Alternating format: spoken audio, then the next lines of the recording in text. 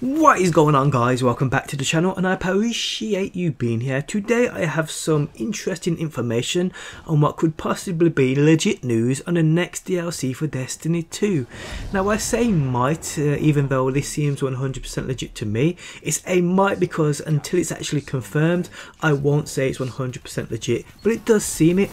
So thanks to Dark Soul on Reddit, who states he was browsing the Destiny 2 expansion pass on the Xbox store and decided to check out the webpage for the second DLC.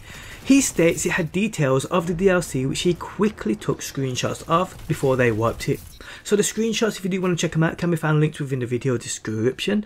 Obviously I ain't stupid enough to showcase them in this video, but I will read through them all. So the description for this, from what looks to be from a legit page from the Microsoft Store, states this about the second DLC for Destiny 2. Destiny 2 Expansion 2 Gods of Mars sends your Guardian out to investigate a mysterious signal originating from Mars's northern point. A brand new destination with all new story missions and adventures. Rasputin, the last of the ancient war minds, has been alerted to a dark threat from beyond the solar system. He has betrayed humanity and plans to construct a powerful weapon capable of detonating the Traveller itself.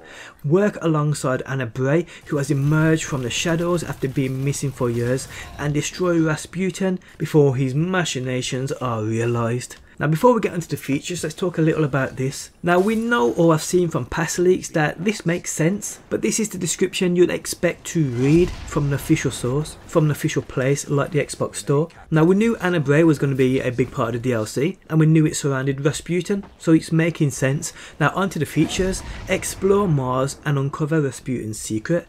New story missions and adventures. New theme weapons, armor and gear to earn. New cooperative activities. New cooperative multiplayer arenas. New cooperative raid layer activity. New Crow Splicer and construct enemy factions, and more. So real interesting. Now like I said, it seems legit to me, but until it's confirmed we will take it with a pinch of salt. That being said, I expect to see over the coming weeks more info on the next DLC for Destiny 2. So as we know, we will be exploring Mars to uncover Rasputin's secret. This is obviously something we already knew. New story missions and adventures, new theme weapons and armor, and new gear to earn. You'd expect this from a DLC, I'm not going to lie. New cooperative activities, and interestingly it states new competitive multiplayer arena. Could this be the hint Christopher Bout dropped when asked about things such as the Court of Oryx, Prison of Elders and Arkan's Forge returning to Destiny 2, and he confirmed features as such will be returning? I think this might be. Out of the three though, I did prefer the Arkan's Forge in every way. Now whatever this multiplayer arena is, if the basics of its core elements are built upon a returning activity from Destiny 1, let's hope they did choose Arkan's Forge. I speculated about this in a past video and I believe the Infinite Forest would be a great place to hold such an activity. That place, in my opinion, although a great concept, is a little underwhelming. It then states new cooperative raid layer. This we knew was coming, confirmed ages ago, but the most interesting part here is the new Crow Splicer and construct enemy factions. Now I've done a little research to try and find anything to do with these factions and come up with nothing, not really anyway. One thing which we'll talk about in a second. If you lore folks out there have any details to spare, please do down below in that comment section. But I do love the idea of enemy factions. Hopefully, I doubt it, but eventually, hopefully we get a new enemy race. I mean, all we have had since D1 is new factions. Crow Splicer though does sound cool, but sounds kind of fallen-ish. The only info I could find, which you will see on screen now when search for related terms, that being Crow and Destiny, the Destinypedia stated the following. Crow may refer to the following.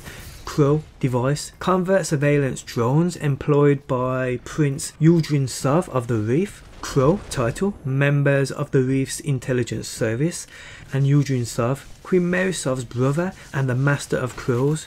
Now all of these are interesting, but the last line is most interesting for sure. Prince Uldren Sov is a character we do know from the D1 days. Queen Mary's brother and the Master of Crows. Uldren Sov was initially named Crow. This could somehow tie into the origins of this new faction, but I will leave that with you. But yes, for sure guys, it's around these times where details of the next DLC starts to drop, and I believe this may be the first. Destiny 2 at the moment isn't in the best place, but for sure with recent updates and patch details, things do seem to be on the up. Let's just hope most of the core problems are sorted before the second DLC release. If they ain't, then I think it will really impact this DLC, but that's just my opinion.